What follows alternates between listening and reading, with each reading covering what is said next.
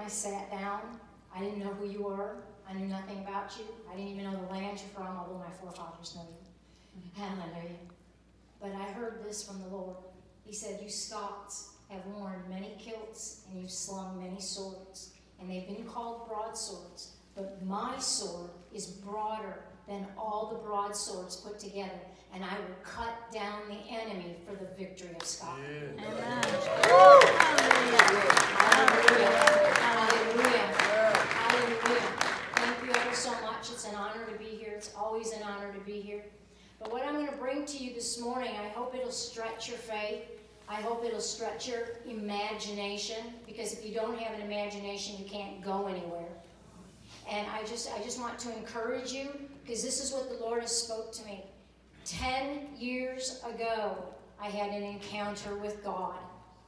10 years ago, Jesus walked into the living room of my house while watching an old movie called Elizabeth in Essex. And the movie went off. My husband fell out in the spirit, and Jesus stood in front of me, dripping with oil all over the living room floor. I was angry because it was brand new carpet. And the Lord spoke to me. He said, Teresa, do you love me? And I said, yes, Lord, I love you. He said, but do you love my kingdom more? I could not answer him. He said, Teresa, do you love me?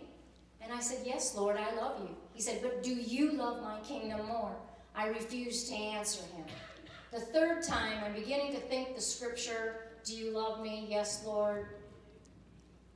And I said, yes, Lord, I love you. And I'm crying, and I'm trying to get my husband to come out of the spirit because he's out on the floor. He said, Teresa, do you love my kingdom more? And he's looking directly into my eyes. And I'm scared because my first thing is, I rebuke you, devil, because this can't be God walking into my house. And he said, Teresa, what was the statement that was said in that movie? And the statement in the movie was, Robin, I love you, but I love England more. And that was when he walked in the house. I said, yes, God, I love your son, Jesus, and I love your kingdom so much more. I love you, Jesus, and I love your kingdom so much more. Jesus looked at me, lifted up my chin with his hand, pointed my face toward heaven, and he said, Father, we have an ambassador, for I am the kingdom, the power, and the glory. Send her. Yeah. And he left. I didn't know what to make of that. My husband comes up out of the spirit, and from that moment on, I was completely transformed about the ministry of the kingdom and the things that God wants to do in the kingdom. And so we are living, and I'm just going to give this word. It's not a very long word. It's got a lot of pages, but it's a size 18 font. So don't panic. Don't panic. But this word really is a now word, but it's a now word for a decade. And you've known me a long time, Dr. James. I've never done anything for over a period of time. But God gave me this word, and he started it that night 10 years ago. I've seen many visions, and I've heard many words concerning the future. But we are in a divine time of the Almighty. Often I'm hearing from many of the prophetic voices that this is the year of proclamation. This is the year of the word. This is the year of releasing. I'm hearing a word. I'm hearing the word focus intently on a word I'm about to give you that is foreign to the American church. It's foreign to the American church because we do not know how to submit.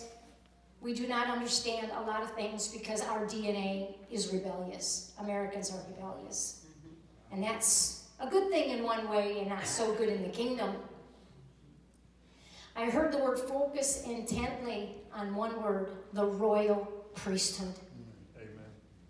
In Revelations chapter 1, 6, it says, and formed unto us a kingdom as his subjects, priests to his God and Father. To him to be the glory and the power and majesty and dominion forever and ever. Amen.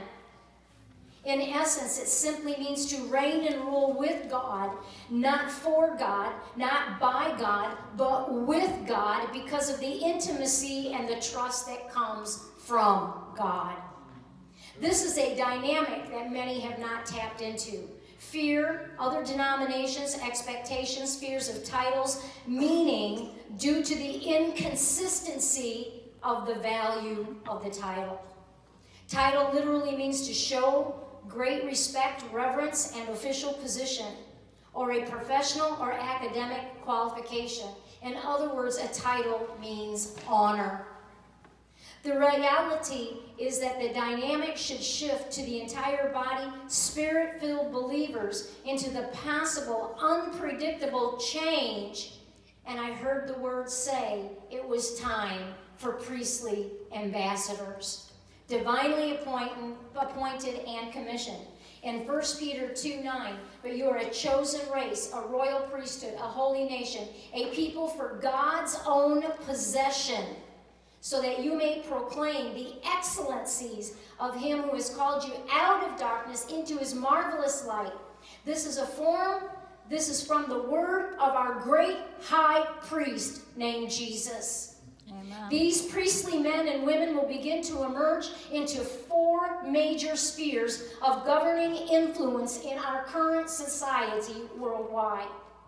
The key here will always be the word access. For these influencers are worldwide, and God's focus and favor are upon these 4 governances of access that God is releasing. Number 1, the family. In Galatians chapter 6, verse 10, as we have therefore opportunity, let us do good unto all men, especially unto them who are of the household of faith. Deuteronomy 6, verses 6 and 7. And these words that I command you today shall be on your heart. You shall teach them diligently to your children, and you shall talk of them and sit in your house, and when you walk by the way, and when you lie down, and when you arise. The action of the priest biblically is to be required as an act, to act as a mediator, as one who represents the divine, being his subjects in return form them into being that for God. The priest acts as an ambassador, a chosen vessel through whom the Almighty has chosen to serve and represent him on his behalf. Men and women are coming forth for family and God. Men are coming forth and are going to rise up more genuine fathers, and they will emerge strong over the next 10 years. This will include spiritual fathers in the church for the homes where the male priest is no longer present. Amen. Number 2, the business sector. The Almighty will begin to place priestly counsel into the financial influencers of societies. These will become ambassadorial roles of the kingdom, precisely advising for the benefit of all the people. Plus, bearing in mind, man must be reconciled at all times to Christ. As priests, we are to understand the sphere of business and begin to see strategies emerge for the business sector to achieve this success that will divinely inspire even the unsaved to have a moral conscience, even hungering for God's presence in their own lives. The priests will have humble hearts, for they have paid a price. They have given their all for the call to administer the holy writ to the highest and smallest businesses in the land. Number 3, the course of education. There will be a focus on training and equipping, and most of all, making disciples. Amen. The priestly office will humbly inspire the 5-fold ministry to carefully carry out their great commission. In Ephesians chapter 4, 11 through 16, he gave the apostles, prophets, evangelists, shepherds, teachers to equip the saints for the work of the ministry, for building up the body of Christ, meaning in the anointing, until they all attain the unity of faith and the knowledge of the Son of God, to mature manhood, to the measure and stature of the fullness of Christ.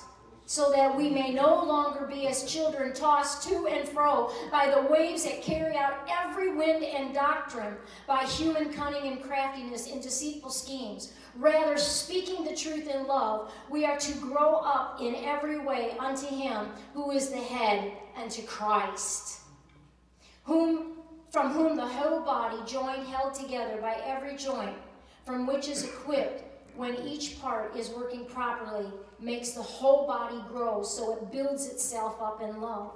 The priestly office must continue humbly the reformation of the fivefold ministry. Amen. In Isaiah chapter 61, verse 6, it says, "But you shall be called priests of the Lord. You will be spoken of as ministers of our God, and you will eat the wealth of the nations, and in their riches you shall boast." Amen. The fourth role that is about to come forth in the priestly ambassador role is going to be the role of government. The role of government, again, worldwide, will have a focus of mass confusion. Many leaders will secretly and openly call for clerical assistance. They will say what God is saying. Some will be good and some will be bad. But know my word, so you will know the good, says the Lord. The Lord will send men and women in these spheres to administrate strategies beyond success, but eternity shall invade time. Matthew 24, verse 6, it says, "You will hear of wars and rumors and wars, but see to it that you are not ashamed, for such things must happen, for the end is not yet come. Fear not, says the Lord. I am sending holy, royal, priestly anointings and offices into the lands, and they will use them willfully. Yes, dear ones, I have set an order of a kingdom of priests whose words will not fall to the ground. My spirit is speaking. Will they listen? Will they say, the Lord is for them? Will they call for the priest? Will they call for the ambassador? Will they call for the mentor? But they need to call for the deliverer. To speak privately and some openly. Some good news and some not good news. But know what my written word says the Lord. Do not be deceived, for I will not be mocked, says Galatians chapter 6, verse 7. Remember, priests and kings in the land, the people need guidance, says the Lord. Out of Malachi chapter 2, verse 7. For the lips of the priest should guard knowledge, and people should seek instruction from his mouth.